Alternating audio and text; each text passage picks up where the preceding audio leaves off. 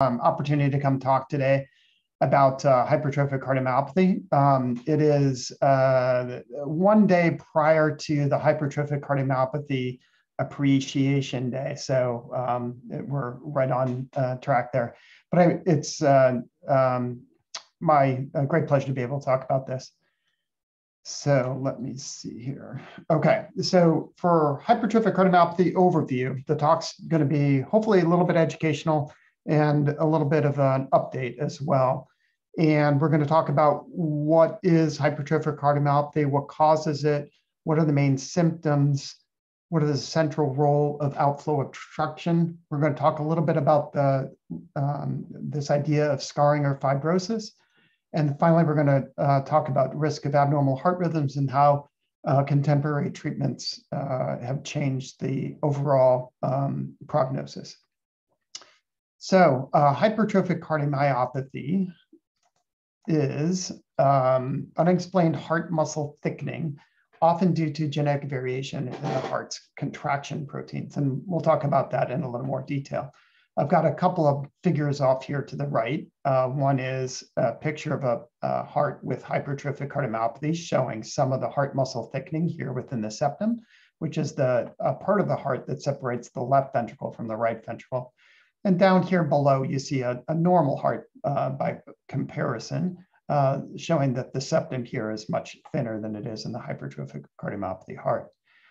Now, hypertrophic cardiomyopathy isn't exactly rare, but it's not exactly common. It's present somewhere between 1 in 200 and 1 in 500 people. And that equates to about 8,000 to 20,000 patients here in the Seattle metro area, about 15 to 30 some thousand in the state of Washington, and about 660,000 to 1.6 million patients nationally. The differences here have a little bit to do with how HCM prevalence is defined. Some of it is cross-sectional, that's the 1 in 500. Some of it is more of a lifetime estimate of what HCM would be like, and that's about 1 in 200. We think of hypertrophic cardiomyopathy as a #1 cause of sudden death in young people and athletes. And although it's often asymptomatic, about half the patients with hypertrophic cardiomyopathy have few, if any, symptoms. It can also be a major cause of symptoms, including chest pain or angina, heart failure, and abnormal heart rhythms. These are some of the patterns that of hypertrophy that can occur. And again, normal heart here off to the left, and then what we call a sigmoidal appearance, where the heart muscle thickening is isolated to the base of the heart. We call this reverse curve hypertrophic cardiomyopathy, and this is where the hypertrophy is much more prominent. It's usually in the middle part of the heart and apical, and this neutral here, where the heart muscle thickening is pretty much the same kind of all throughout the septum. Each of these has their own sort of sets of symptoms that are most often associated with it. This, for example, is more likely to be associated with a genetic change, more likely to be associated with obstruction, whereas apical HCM is less likely to be associated with obstruction. We'll talk about that in a little bit. How is hypertrophic cardiomyopathy diagnosed? Well, HCM diagnosis is considered when there is unexplained heart muscle thickening on either echo or cardiac MRI. And I'll show you some examples of those in the next couple of slides. Wall thickness is normal when it's 0.6 to 1.1 centimeters. We consider that within the normal range. Anything greater than 1.5 centimeters is abnormal and consistent with a hypertrophic cardiomyopathy diagnosis. We have this intermediate sort of range here between 1.1 and 1.5 centimeters, but most HCM hearts are thicker than this 1.5 centimeters. HCM has traditionally been a diagnosis of exclusion, so we make sure that none of the other factors that can cause heart muscle thickening are present, or at least not sufficient to be able to explain the observed amount of heart muscle thickening. And these other types of causes of heart muscle thickening include things like high blood pressure, extreme exercise, other genetic conditions or syndromes, things like Fabry disease, and then some what we call infiltrative disorders, or situations where there's something that's being deposited within the heart muscle in making it thicker than what it should be. So here's a couple of examples of what the tools that we use to try to detect the heart muscle thickening. This is an echocardiogram over here to the left and a cardiac MRI over here to the right. This is actually on the same patient, although the images of the two are reversed a little bit, but just gives you an example of what the technology allows us to see. Echo is very good at temporal resolution. It allows us to understand the physiology, pressure information, things like that. Whereas on the right, we get a lot more anatomical information from the MRI, and in particular, we get some information about scarring and fibrosis. We look at this in a different view. Again, same patient heart. This is actually the same heart as on the last slide. This is echo on the left and a cardiac MRI on the right. And you can see just how much better we can see the heart in terms of its heart muscle thickening than we can by echo. On this image here on the right, the heart muscle is dark, the blood pool is in white. And what we saw in the last image was this slice right here going down through here. We got a little bit of the heart muscle thickening. We couldn't see that on the echo. We can clearly see it on the cardiac MRI that the maximal wall thickness here is about 20 millimeters or 2.0 centimeters. So that's consistent with the diagnosis of hypertrophic cardiomyopathy. So what causes this heart muscle thickening? Well, in about 50% of cases, hypertrophic cardiomyopathy is caused by genetic changes within the heart proteins that are responsible for the heart contraction. We call that the sarcomere. There is definite or moderate evidence that about 11 different genes contribute to this process. The most common two are these listed here: myosin binding protein C and beta myosin. Those are account for somewhere on the order of about 50 to 70% of HCM. And there's probably more hypertrophic cardiomyopathy genes to be identified. We think of hypertrophic cardiomyopathy as often family-based and such that there's a 50% chance that first-degree relatives will also carry the genetic change. Now, what's a little less clear is what causes the other 50% of hypertrophic cardiomyopathy. There's been speculation that there are these opaque genes that we just don't know enough about. There may be variability in the way that the genes that we know about are expressed. There may be cumulative effects of more common genetic changes. There's in fact a recent study suggesting this may be the case. And then there may just be some environmental or accumulated changes that occur over the course of time. And I tend to refer that as a variant of cardiac aging, so just the way the heart tends to age. I'm going to take a step back and sort of review genetics and how the genetics relates to the development of the heart muscle thickening. So genetics here is the study of DNA, and DNA is the molecule of life. We all have 22 pairs of chromosomes, plus either an XX or an XY chromosome. And on this, there are 3 billion base pairs or letters that make up the DNA within our cells. The DNA strand is shown here. And on this DNA, there are about 20 to 25,000 different genes. Now, these genes get read out and expressed through a process that includes transcription from DNA into RNA, and then translation from this RNA into a protein, such that the spelling of the DNA directly provides the information needed to be able to make a functional protein.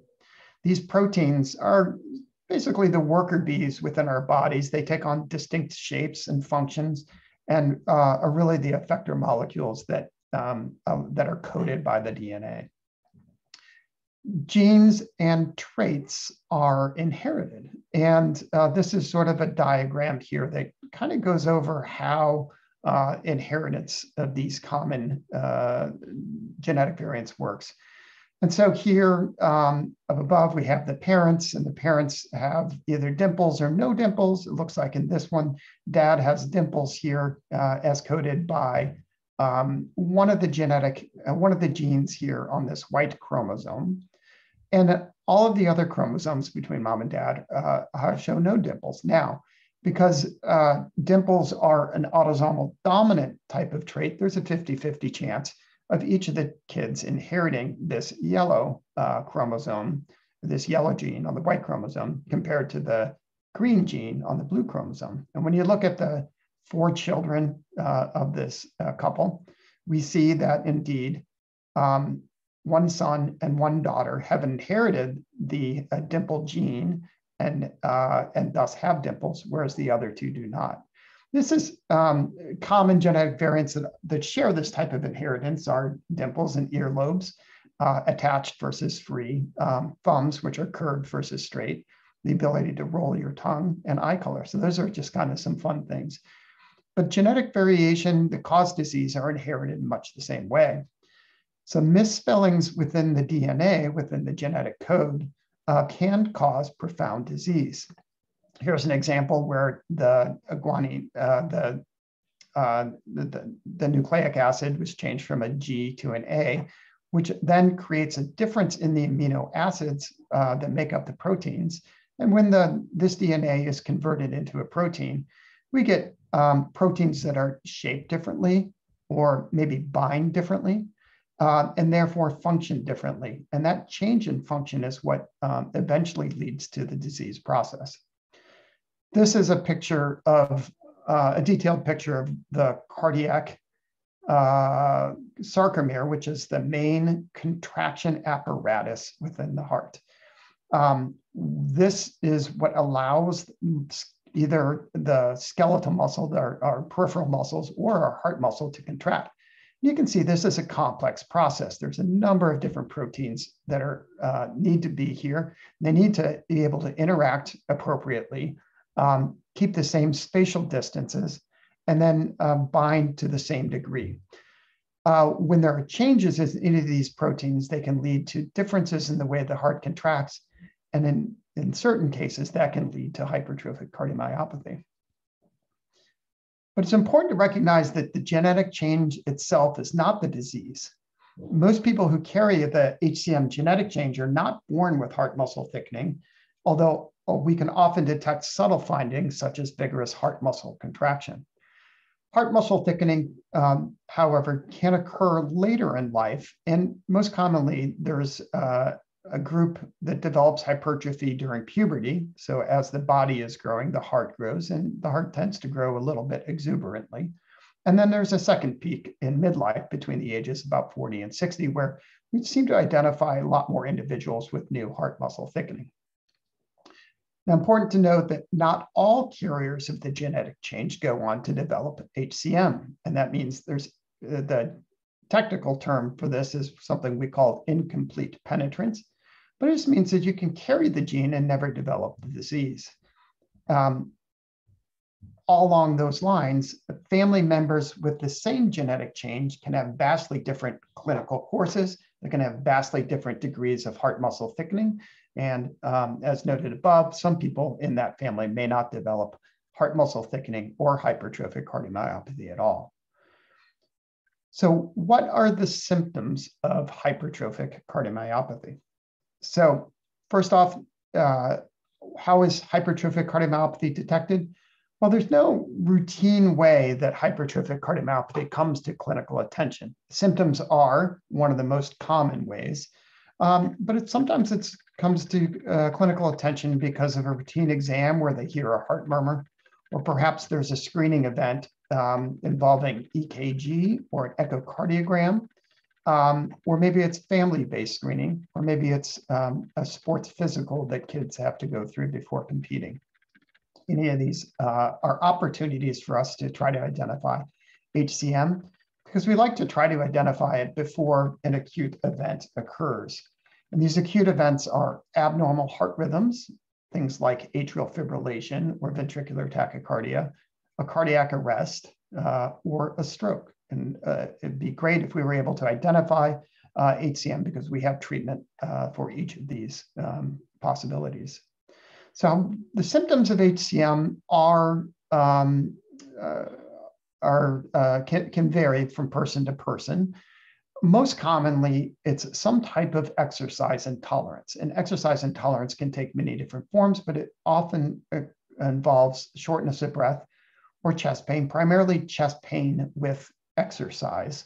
and then pain that resolves with rest and maybe recurs the next time you start to do that same type of activity.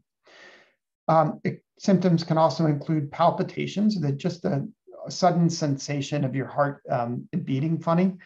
It can include symptoms of lightheadedness or dizziness or sudden fainting. And lastly, it can include this possibility of sudden cardiac arrest or sudden death. And sometimes, unfortunately, that is the first symptomatic presentation of the disease. Causes of the symptoms of hypertrophic cardiomyopathy are involve primarily outflow tract obstruction, and we're going to talk about that in a little more detail. It can involve heart failure or the development of congestion or fluid retention, or it can involve symptoms of low output, that your heart's just not able to pump the blood forward enough because the heart is thick, the chamber is small, and your heart, you get very dependent upon your heart rate for the ability to exercise. The symptoms can be due to abnormal heart rhythms. So some of the things we talked about on the last slide, like sudden lightheadedness, fainting, can be due to abnormal heart rhythms. And then finally, when patients are on medications themselves can often cause symptoms, and we have to be careful about dosing some of those. Hypertrophy, though, is usually not the direct cause of symptoms. So even though the defining feature of hypertrophic cardiomyopathy is heart muscle thickening, the heart muscle thickening itself is usually not the direct cause of symptoms. In addition to symptoms, the hypertrophic cardiomyopathy patients tend to go down a specific pathways. Now, people can cross over pathways, but they tend to identify along certain routes. Now, about 50% of patients are asymptomatic or minimally symptomatic. They may be still at risk of things like abnormal heart rhythms, but they have few symptoms in their everyday lives. They can have, like I described, some angina or chest discomfort, particularly with exercise, or shortness of breath or heart failure. Again, shortness of breath, particularly with exercise. And when I say exercise, I really just mean any type of activity. That can be just walking up a flight of stairs.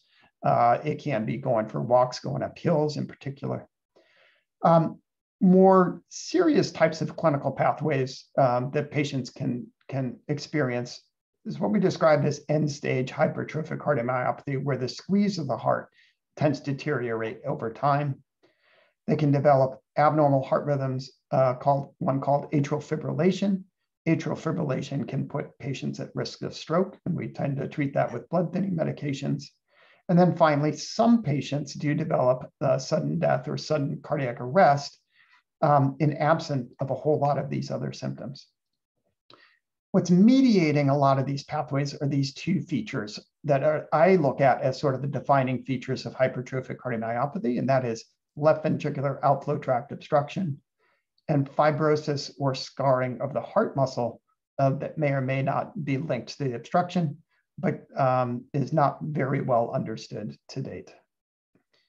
So we're going to talk a little bit about the central role of outflow tract obstruction in the HCM disease process and how it might relate to symptoms. So here's a little schematic of what we define as outflow tract obstruction. And so this is a tough term, but it really means that there is obstruction to blood flow leaving the heart. And when there's obstruction to blood flow leaving the heart, we get a narrow part right here, higher pressure out here within the ventricle, lower pressure out here in the aorta, such that the heart has to work a lot harder to push that blood out than it would have to if there was no obstruction here whatsoever. And that extra work that's required of the heart causes the heart to demand more oxygen. It also can lead to scarring or fibrosis over time. And also can lead to a reduction in peak heart rate with exercise. The symptoms that patients experience with obstruction are most commonly the chest pain or chest discomfort with exercise and shortness of breath. We call the difference in these pressure tiers a gradient. And the gradient is the difference in pressure with inside the ventricle compared to outside the ventricle. And that degree of obstruction, or that gradient, isn't a fixed number. That's one of the fascinating things about hypertrophic cardiomyopathy and this obstruction is it can vary quite a bit from day to day. It can vary with exercise. So when patients exercise, their heart starts to squeeze a little bit harder. When the heart squeezes harder, the obstruction increases. Dehydration can do it. Bearing down or doing what we call a Valsalva maneuver can do it. And then any type of physical or emotional stress can also lead to increases in this obstruction or this gradient. Whenever there's an increase in the amount of obstruction, you can anticipate that the symptoms may increase as well. So here's a diagram of a normal heart and showing just blood flow. And I was just going to go over this real quick before we turn our attention to the hypertrophic cardiomyopathy heart. So blood flows back from the lungs to the LA here, and this is the left atrium. And it crosses the mitral valve, the M, which is the MV here, goes into the heart, and it gets pumped out through the aorta, almost as a U-turn here in the heart, and then comes back out the aorta. And normally this area right here, this is what we call the left ventricular outflow tract. The outflow from the left ventricle is nice and open and wide. Blood passes through there at about 1 meter per second and flows into the aorta about that same velocity as well. This is a picture of a patient with hypertrophic cardiomyopathy, and you can see this additional heart muscle thickening here in the septum, which is right adjacent to where the blood is trying to leave the heart. Here again, blood would flow into the left atrium across the mitral valve, make that U-turn, and try to leave through the aorta. But in this instance, the mitral leaflets here are a little bit longer than what they should be, and the heart muscle is a little bit thicker here, all of which makes this area very small. And with that causes the obstruction to blood flow leaving the heart. The blood flow after it passes the obstruction can be a little bit turbulent, shown in here, but this is a high pressure ventricle now, and this is a lower pressure aorta. And depending on the severity of the obstruction, this amount of obstruction can reach 100 millimeters of mercury. So that's almost double what your blood pressure is. And so if your blood pressure is 120 or 130 millimeters of mercury, the pressure inside the heart might reach up to 230 millimeters of mercury. So quite a bit higher. And again, that makes the heart have to work harder, ask for more oxygen, all that kinds of stuff. And that can then lead to increasing symptoms. This is an echocardiogram kind of showing the whole process. The process is not usually related directly to the amount of heart muscle thickening that it occurs here. It has more to do with the motion of the mitral valve. Now, I'm not going to go over the physiology of this in detail today. I don't think we have time to do that. But in essence, these mitral valve leaflets are moving up and blocking off the blood flow right here from the heart. So here's the left atrium down at the bottom. The left ventricle is up here in the aorta and the aortic valve right here. So blood goes from the bottom up to this chamber, makes that U-turn, and comes out through the aorta. Meanwhile, that whole process is blocked off by this mitral valve right here, and that causes the obstruction. So hypertrophic cardiomyopathy is now thought of as a predominantly obstructive disease process. About 70% of patients with hypertrophic cardiomyopathy have some degree of obstruction. And then we can roughly break them down into thirds. About 1/3 doesn't have obstruction. About 1/3 has obstruction only at rest, obstruction at rest and with exercise. And 1/3 has obstruction only with exercise. So like I said before, exercise always makes the obstruction or the gradient higher. And some people don't have obstruction at rest, but only have it when they exercise. Or, when I say exercise, I'm not talking about getting on a bike and going on the Burke-Gilman or something like that. I'm just talking about walking up a flight of stairs.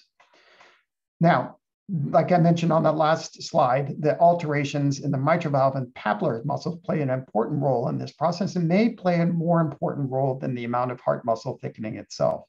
These changes to the mitral valve and the papillary muscles, which are part of the tethering forces on the valve, those are abnormal in a majority of patients with hypertrophic cardiomyopathy. We don't exactly know why, because the genes are not expressed in the mitral valve tissue. But I do think that they may be sequela of the genetic changes and how it affects the contraction of the heart, both in utero and during the growth phases of the heart. So we have a couple of different options for the treatment of obstruction. And by reducing the force of contraction of the heart, we can decrease the amount of obstruction. By pushing the blood past the mitral valves a little bit more gently, the valve leaflets don't move as much and they don't cause as much obstruction. So medications that are most commonly used are beta blockers. That's usually what doctors reach for first, something like metoprolol or atenolol. Secondly is calcium channel blockers, called, I think a medication called verapamil in particular. And then thirdly, some providers use a medicine called disopyramide. We've been using that quite a bit here at UW. However, there's considerable practice variability among cardiologists and even among HCM providers as to how best to utilize these, whether or not we go high doses of beta blockers before switching to calcium channel blockers. Maybe we do a little bit of both. Some providers don't like to mix and match. Others, like myself, like to use lower doses of a couple of these in order to, because I found that to be a little bit more effective for reducing patient symptoms. Additionally, there are new generations of medications that are around the corner. One, mavacamten, is scheduled to be FDA approved at the end of April. But I'm not going to talk about that in detail today because it is not FDA approved as of yet. There's a class of medicines. This is all in a class of medicines called myosin modulator therapy. And there's a couple of different companies that are working on medications that more directly influence the contraction properties of the heart and are much better at reducing the force of contraction. And the one thing I will say about this is just that there's a lot of excitement about this because of the results of the preliminary clinical trials. We were fortunate here at the University of Washington to have some patient volunteers who are willing to take part in some of those clinical trials that help bring some of that medications on the cusp of FDA approval. For patients that have severe symptoms despite the use of medications, there are now and have been a number of different procedures that can be done. The most common procedures available are surgical myectomy and alcohol septal ablation. There's a few others that have some niche applications, but I'm not going to go over those today, something like a mitral valve clip procedure. The choice of procedure must be individualized, factoring the heart anatomy, the surgical risk factors, and patient preference, among other things. Then there's no right answer across the board for all hypertrophic cardiomyopathy patients. So this is a schematic of what a surgical myectomy would look like. This was originally, the surgical technique for this was brought about at the NIH in the 1960s by Dr. Morrow. And Eugene Braunwald was the cardiologist that was at the NIH at the time that worked with HCM patients. He's the grandfather of cardiology and probably the most famous cardiologist internationally. So this procedure is an open heart surgery where the surgeons will do a sternotomy, and that's an incision straight down the middle of the chest through the sternum. Once they can get to the heart, they will put the patient on a bypass machine and then stop the heart. And the bypass machine takes over the pump function of the heart while they're able to operate on the heart. The surgeons don't cut into the ventricle itself. They cut into the aorta. They look down across the aortic valve and look down into the heart. And from that view, they have a nice view of how blood would be leaving the heart, and they can see the septum from there. They take their incision or their scalpel here and make an incision in that area of heart muscle thickening. And the goal of this is not to remove all of the extra heart muscle. That would take too long in order to be done safely. What they do is they create a channel within the thickened heart muscle for blood to exit. And so they're just taking enough muscle to make a nice passageway so that the blood can go around that mitral valve and leave the heart without causing any obstruction. Many surgeons will also do an intraoperative stress test so that they know not only that they've taken enough muscle, but they've taken enough muscle out in order to eliminate any obstruction under stress circumstances as well. A second procedure is something we call an alcohol septal ablation. In this procedure, which is an alternative to surgical myectomy, a catheter is advanced through the arterial system down towards the heart and brought into the arteries that supply blood to the heart. They find the one artery, usually these are called septal perforators, that supply blood to the area of heart muscle thickening right next to the aorta, right next to the mitral valve. And we inject a little bit of ethanol in there. So we're talking about 1 milliliter of ethanol, so a very small amount, into this area. And essentially what's happening is the interventional cardiologist is creating a localized and controlled heart attack. We can control where it is, what size it is, all of that. But essentially what we're doing is creating a small heart attack in that area. And over time, that heart muscle is absorbed and replaced by scar tissue. And that scar tissue takes up less room. And the result of that is that the septum becomes thinner. And so it is another form of what we call septal reduction, which is the blanket term for both septal myectomy and alcohol ablation. When we look at the comparison of surgical myectomy to alcohol septal ablation, we see here that surgical myectomy improves symptoms and reduces gradient. Alcohol septal ablation does as well.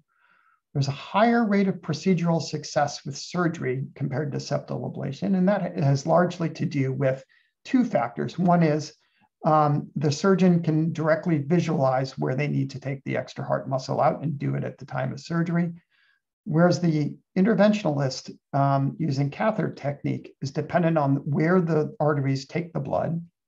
And it also is a little bit, we don't always get the final results of the procedure at the time of the procedure. And so even though we can have some short-term benefit, we won't see the final results until about 3 to 4 weeks after the procedure when the patient's done turning the heart muscle over into scar tissue. And then we can start to see how much benefit the procedure actually brought about. With the surgery, there's about 5 to 7 days in the hospital. With alcohol ablation, it's about 2 to 3 days. With surgical myectomy, the recovery is longer, 1 to 3 months versus a week or 2 with the alcohol septal ablation. And with surgery, there's a less rate of needing a pacemaker afterwards, a higher rate of needing a pacemaker with the alcohol septal ablation. So in general terms, surgical myectomy is, in my opinion, a little bit better procedure for those who are at low operative risks. That is, their risks of having major complications with surgery are lower because the procedural success of it is a little bit higher. But you have to have that conversely with alcohol septal ablation, where the risks are lower, the recovery time is better. But that's balanced with maybe having to go back and do a second procedure, or maybe needing a higher rate of needing a pacemaker. So there's lots of factors that influence the choice of procedure for each individual patient, including age, risk factors, operative risks, heart anatomy, and patient preference.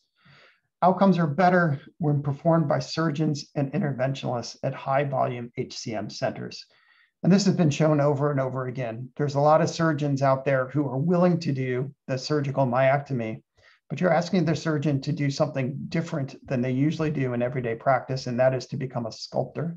They have to be able to cut into the muscle and know exactly how much muscle to take out. If they don't take out enough, you're left with obstruction. And if they take out too much, you have a hole in the heart that's connecting the left and the right ventricle. And unless you have somebody who does a lot of them, you may come out with a less than satisfactory result. I'm going to turn my attention a little bit to this idea of scarring and fibrosis. So scarring and fibrosis, I can use those two terms sort of interchangeably. And that's a central feature of hypertrophic cardiomyopathy. And occurs to some extent in about 50 to 70% of patients. We don't always know what causes the hypertrophy and scarring. We do think it's a direct result of some of the genetic changes themselves, maybe a result of the forceful contraction that the genetic changes bring about. It may also be the result of some of the higher pressures that occur in there because of the obstruction. What I have down here at the bottom is a hypertrophic cardiomyopathy heart with a thickened septum shown here with the red arrow. And you can see the white stuff right here, which is the scarring, compared to the stuff here, which is the darker, is the muscle itself. And we can identify the areas of scarring with using the MRI with gadolinium. Gadolinium is our contrast agent, and it goes into the areas of the heart muscle and sticks around longer in areas of scarring and fibrosis. And we can take advantage of that by imaging about 30 minutes after injection of the gadolinium. And we see these areas where there's persistent gadolinium and there's increased intracellular space. So we can not only identify this with gadolinium, we actually have the tools to quantify it. And we can identify the amount of heart muscle thickening, the amount of heart muscle scarring relative to the mass of the heart. And we generally express that as a percentage. Doesn't mean that the entire area of that heart is replaced by scar tissue, but there's scar in between the live and living heart muscles. This scarring and fibrosis over time can lead to heart muscle stiffening, reduction in the squeeze of the heart, and an increased risk of abnormal heart rhythms. I'm going to show this sort of an example here on this slide. So we think that about 70% of HCM patients have some degree of late gadolinium enhancement, and which is our MRI marker of scarring or fibrosis. We think that this likely increases to a certain degree over time. All this is quite variable from person to person. And I've followed patients for a decade now with very minimal change in the amount of scarring that they've had. With this increase in scarring, we can see that the heart loses some of its forcefulness of its contraction. And so we measure the force of contraction of the heart by something we call the ejection fraction, and normal ejection fraction at the start here, and a lower ejection fraction over time. With that progressive loss of the contraction of the heart and the forcefulness of the contraction, some patients actually lose their obstruction. That sounds like a good thing, but it may not be because of the means or the mechanism of which that is being lost. And finally, we get this term is called compliance. It's the opposite of stiffness. And so something that is non-compliant is something that is very stiff. And for patients who have progressive scarring, they can get a fairly stiff heart. And with that stiffening comes an increase in heart failure symptoms. So this sounds a little bit scary and a little bit daunting, but although scarring is common in HCM, it's clinically significant in only a small minority of patients, and there's only about 5% of patients who progress to end-stage hypertrophic cardiomyopathy, where that squeeze or the contractility of the heart tends to drop off. The fibrosis and scarring contribute to the risk of heart failure and to abnormal heart rhythms, as I mentioned. And unfortunately, right now, there are no current treatments directed at the scarring and fibrosis process. We think that perhaps treating or modulating the symptomatic obstruction may reduce the amount of scarring and fibrosis, and there may be some role for some of the new medications in reducing this process. That is data that yet has to be confirmed in large populations. And so last, I'm going to turn my attention to the risk of abnormal heart rhythms. And so patients with HCM are really at higher risk of two main heart arrhythmias or abnormal heart rhythms. One is atrial fibrillation, shown here on the left, and the other is ventricular tachycardia, which is here on the right. Atrial fibrillation is a pretty common heart rhythm as individuals get older. It's more common in patients with HCM than in the general population. This is abnormal heart rhythm that starts up in the atrium or the top chamber of the heart. It's chaotic. And it sends electrical activity kind of swirling around the atrium and sends signals down to the bottom part of the heart or the ventricles kind of irregularly or at random. And thus that results in a pulse or a heart contraction that is seemingly irregular. We'll talk about that a little bit more in the next slide. And then conversely is abnormal heart rhythms that emanate from that area of scarring within the left ventricle. And those abnormal heart rhythms we call ventricular tachycardia or ventricular fibrillation. Fortunately, these are not very common, but they're pretty significant when they occur. They do carry the risk of sudden death. So that if you experience ventricular tachycardia, we take that very seriously and either get defibrillators in you or start to treat with medications that we're confident will suppress the arrhythmias. Atrial fibrillation, as I mentioned, is this chaotic rhythm that results in an irregular pulse. We refer to this as an irregularly irregular, which means that the pulses are coming not in any type of grouped beating. They don't come in any type of pattern at all. They just kind of have the beats will come almost at random. Patients have a wide variety of symptoms when they go into atrial fibrillation, and some patients are completely asymptomatic, and some people can notice it right away, and they have chest pain or shortness of breath and need to go to the emergency room for urgent evaluations. We get concerned about atrial fibrillation because with this, there's no organized atrial contraction. So the top part of the heart is no longer contracting. And that means that blood clots can form within those chambers, and in particular, one area called the left atrial appendage.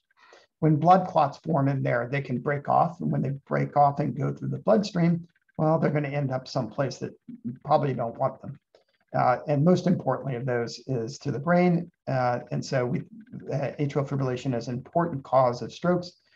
And it's recommended that all hypertrophic cardiomyopathy with atrial fibrillation start on blood thinning medications to prevent or reduce the risk of stroke. Atrial fibrillation is also a progressive disease. And there's a saying in cardiology that AFib begets AFib. So the more atrial fibrillation that you have, the harder it is to get rid of, and the more likely it is that it's going to be a persistent rhythm. Now, some people can live decades and be relatively asymptomatic with their atrial fibrillation. Patients with HCM tend to have a little more symptoms than that, and generally it's something that we need to treat. When talking about treatment of atrial fibrillation, first step is usually cardioversion, getting patients back into normal rhythm by giving the heart a shock, putting pads on the chest, giving the heart a shock after they're deeply sedated by their anesthesiology friends. And that's a pretty simple procedure in all honesty. It's not often, however, it's not a long-term success strategy. What we have to do is identify and treat the triggers or the other contributors to the atrial fibrillation process. Sometimes it's things like weight management or control of sleep apnea. If the atrial fibrillation is exercise or stress related, sometimes we go through some stress modification techniques. There are some medications we can use, beta blockers or calcium channel blockers. So metoprolol or diltiazem or verapamil are often used to control heart rate. There's blood thinners, as I mentioned, that we use to reduce the risk of stroke. And then there are some medications we can use for control of the rhythm, trying to maintain normal rhythm. And these are available, but all of those medications are imperfect. And there's the risk of breakthrough is pretty high. For individuals who have atrial fibrillation that is symptomatic and recurrent, catheter ablation may be an option. And in this technique, we use some catheters, bring them up to the heart, cross over to the left atrium, and we put some burns in the heart in specific places where we think that the triggers for atrial fibrillation are coming from. And by doing that, we can reduce the risk of recurrence of the atrial fibrillation. The other type of abnormal heart rhythm is ventricular tachycardia. And as I mentioned, ventricular tachycardia can cause sudden collapse or sudden death. Hypertrophic cardiomyopathy is among the most common causes of sudden death in young people and in trained athletes. And there are some heart muscle factors that are involved with this, both the thickening of the heart muscle and also the disarray, but also the scarring and fibrosis that can occur as part of the disease process. These abnormal heart rhythms are often triggered by exercise, and so we will often see them in the athlete population if there's a subclinical case of hypertrophic cardiomyopathy. And the exercise can reduce the blood supply, increase the oxygen demands of the heart. It can cause an increase in the catecholamines, or the stress hormones. And when people are exercising, they're often dehydrated, or they have electrolyte imbalances, which can also lead to predisposed to abnormal heart rhythms. The specter of HCM sudden death, or the specter of sudden death in HCM has been over the field for a long time. And there's a lot of bias historically as to what type of patients were coming to clinical attention. And initially, only the highest risk individuals were being identified with HCM and were being treated or they're being assessed for the risk of sudden death. Turns out the average risk of sudden death in the HCM is quite low. It's probably 0.5% per year or lower. But there are clearly some small percentage of HCM patients who are at higher risk. Because of this, it's recommended that all HCM patients be assessed for that risk. We'll talk about how we do that in just a second. And their risk should be periodically reevaluated. It's not a one and done type of thing because the heart continues to change over time. Research has identified some markers that suggest which individuals might be at increased risk, but the event prediction is imperfect. For individuals that we think are at highest risk, we can implant defibrillators. At least that's an option for patients. And the key to all of this, because of the uncertainty in terms of the risk prediction, is that we adopt a shared decision-making approach. That my job is not to tell you what the right thing to do is. My job is to inform the risks, and let's have a conversation about the best way that you feel is appropriate to mitigate those risks within the context of everything else going on in your life. So the sudden death risk markers that have been identified include high degree of heart muscle thickening, greater than that 30 millimeters, recent unexplained fainting events, family history of people dying suddenly, especially if they're a close relative, what we call an aneurysm within the heart, and for those individuals who developed or progressed to end-stage hypertrophic cardiomyopathy with an ejection fraction of less than 50%. Other risk markers are short runs of ventricular tachycardia on monitoring. So we will frequently have patients wear external heart monitors to try to look for this. And then another risk marker is whether or not there's extensive scarring or fibrosis of the heart. And that's defined as the amount of that gadolinium enhancement of greater than 15% of the total mass of the heart. Another way to look at this risk was created by the European Society of Cardiology a few years ago. And it uses some modeling to try to predict somebody's risk based on a number of different factors. Some of them overlap with with those factors that we use here in the United States.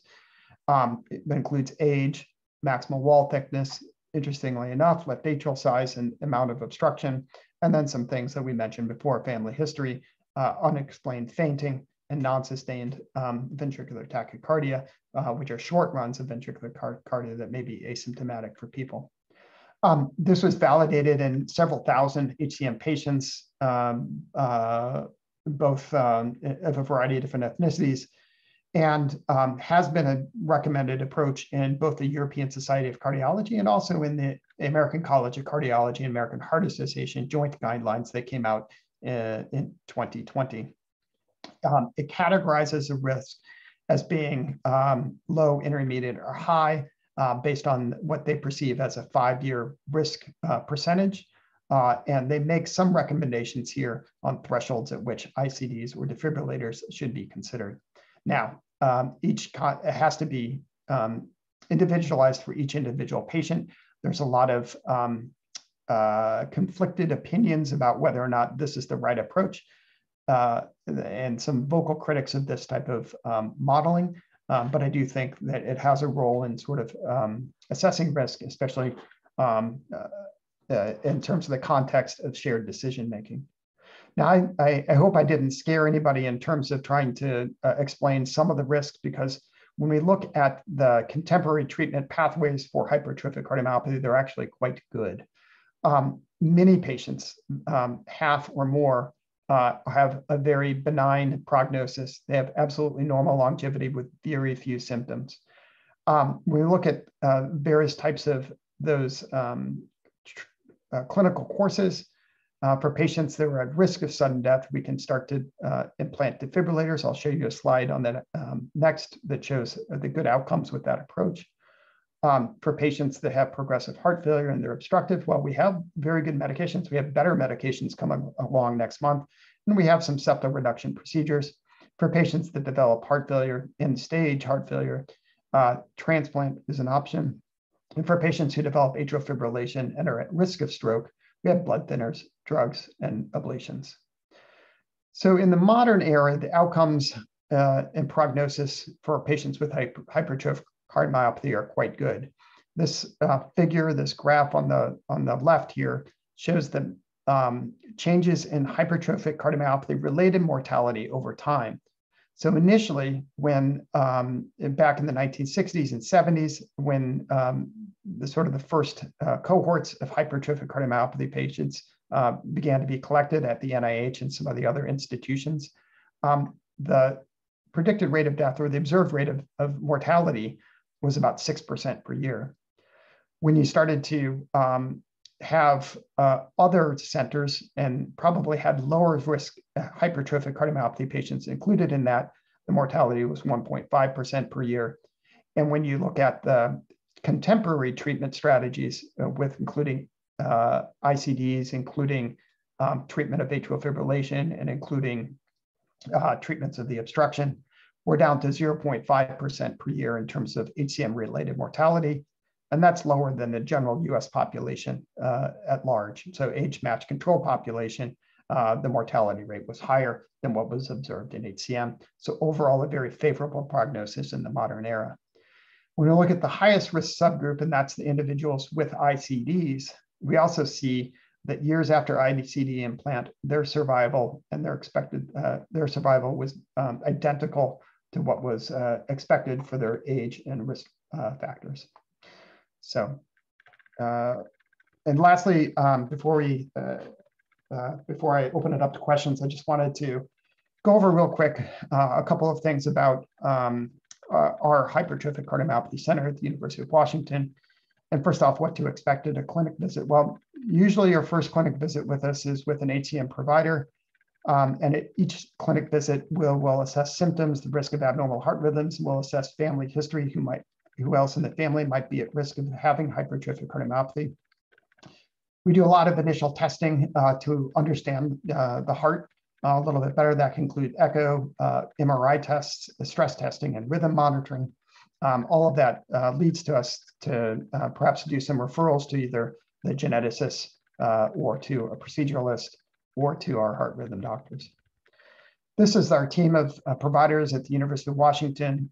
This is myself up here up top. So HCM patient here is in the center. It certainly is the person that we're all focused on. The hypertrophic cardiomyopathy providers, we now have a few of them here at the University of Washington. Myself, I've been doing it for about 10 years now. Janie Savla, who is a cardiologist who's been at the University of Washington for about 2 to 3 years now. And Johnny Medina, who's a nurse practitioner who recently joined our program. Chris Patton is our main electrophysiology or heart rhythm doctor. We have 2 geneticists we're very fortunate to work with. In most HCM programs have genetic counselors, but not geneticists. We have 2 geneticists at our disposal who have been excellent in terms of providing timely patient care. The advanced imaging team, we have a team of research coordinators that's helped us with some of the research studies we've been able to participate in. We have a whole heart failure transplant team at our disposal.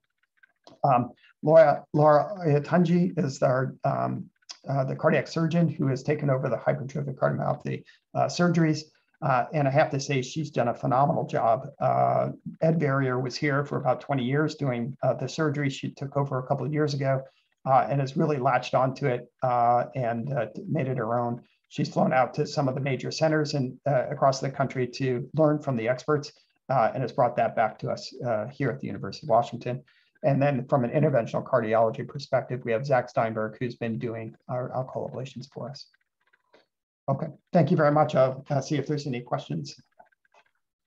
If anyone has a question, you can type it into the Q&A box or also put it into the chat and we'll get those answered. Dr. Owens, just a quick question on COVID and hypertrophic cardiomyopathy. Is there any takeaways for that? A great question. We think that hypertrophic cardiomyopathy patients are not at especially high risk of developing complications with their COVID, but we do recommend, of course, vaccine for all individuals with HCM or other risk factors. That's great. We have a question. Two of your three siblings have atypical HCM. Should you be screened for it despite being asymptomatic? Yes. So the current recommendations are for all first-degree relatives of a patient with hypertrophic cardiomyopathy to undergo screening. And screening consists of an echo and an EKG. That should be repeated every 3 to 5 years if the initial screening turns up negative. So if you don't have any evidence of heart muscle thickening on the initial screen, we still recommend serial screening every 3 to 5 years. There's also an approach that can be taken by using genetic testing, and it's a little bit more cost effective if the sibling is able to be gene tested and a causal change in the genes is identified. That change can then be used to identify anybody in the family who might be at risk. Great.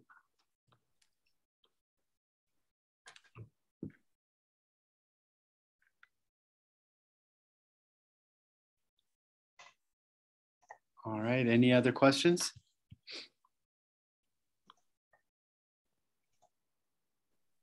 Great. And lastly, in terms of reaching out to you or the rest of the team, best way just to call into the Heart Institute Clinic and ask for a hypertrophic cardiomyopathy screening, or what is the best way to do that? Yeah, absolutely. We do the screening events for family members that can easily be set up. We're happy to help in that regard. You can just put in patients don't even have to have a referral. We can usually just do self-referrals. And then we'll get it all set up for them. Perfect. Well, thank you all for joining, and thank you, Dr. Owens, for the time today. Really appreciate it. It was a great presentation. Again, if anyone needs any extra information, I'll make sure to post this video as well as providing some information in both our Facebook page and a follow-up email to everybody who attended today. But thank you again so much, Dr. Owens. Yeah, thank you for this opportunity. Goodbye.